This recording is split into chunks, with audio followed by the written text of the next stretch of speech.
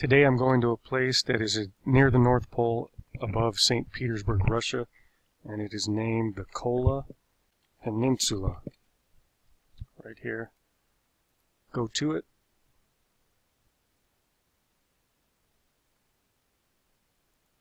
Okay, so here it is, right here, the Kola Peninsula, and if you look a little further south, St. Petersburg is right here. This is Finland, Sweden, all of these countries here, but this piece of land belongs to Russia. And it was from this peninsula here where this airplane right here took off carrying this gigantic bomb that you can see underneath it. Here's another photo of it right here. This is called the Tu-95V, also known as the Bear, the Russian Bear airplane.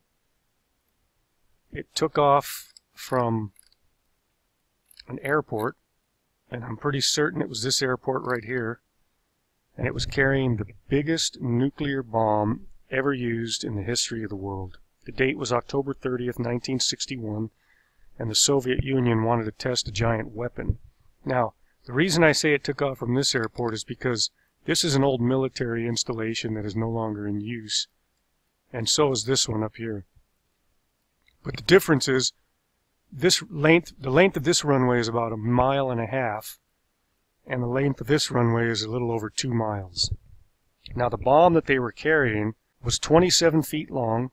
It was about 7 feet in diameter, actually 6 feet 11 inches in diameter to be exact. It weighed just under 30 tons. It weighed 59,524 pounds, so that's about 476 pounds short of 30 tons. So when you're flying an airplane that's carrying a bomb that big and that heavy, you want as much runway length as possible before you take off. So my guess, I'm going to make the assumption that they did take off from this runway here. You probably used up a good length, if not all of the length of the runway, and then kind of made a slight right turn and started heading for their destination. Their destination was over 600 miles away, and it was this island right here. Now, this gigantic bomb, giant thermonuclear bomb, a hydrogen bomb, was dropped over this part of the island, roughly in this general area here.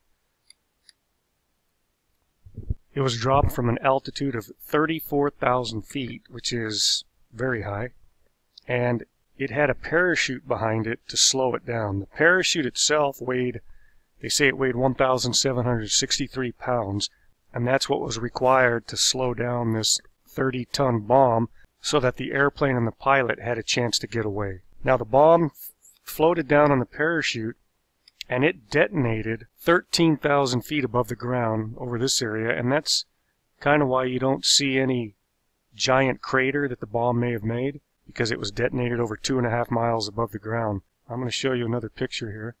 It's this one here. This is the actual picture of the bomb leaving the airplane when they dropped it. The pilot continued on, and they gave him a 50% chance of living, and that's why they put the parachute on it, just to give him a 50% chance of living.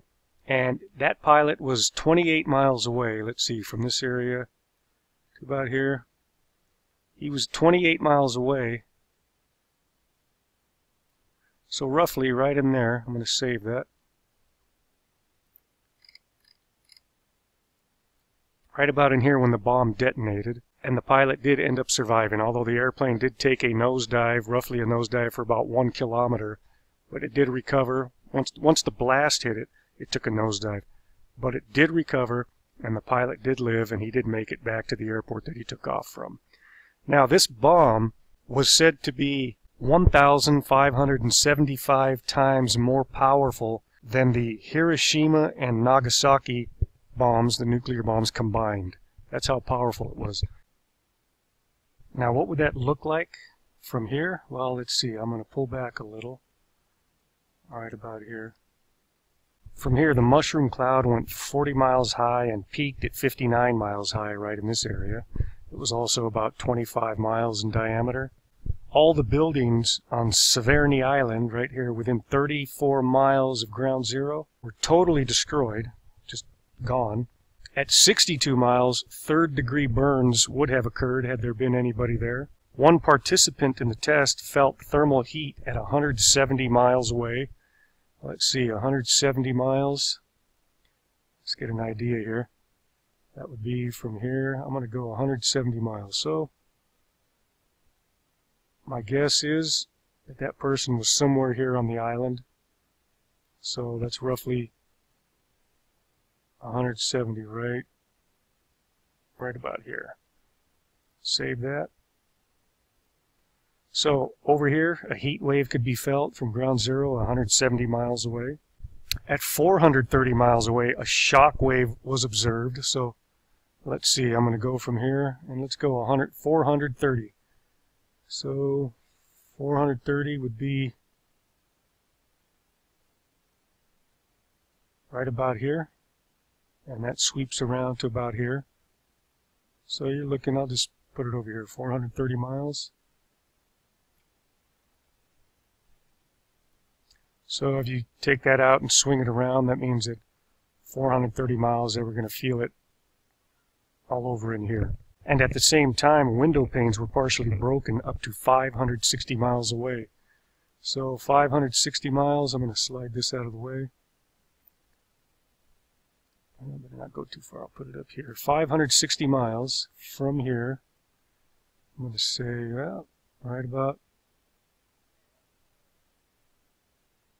here. Save that. We'll put another one in. 560 miles.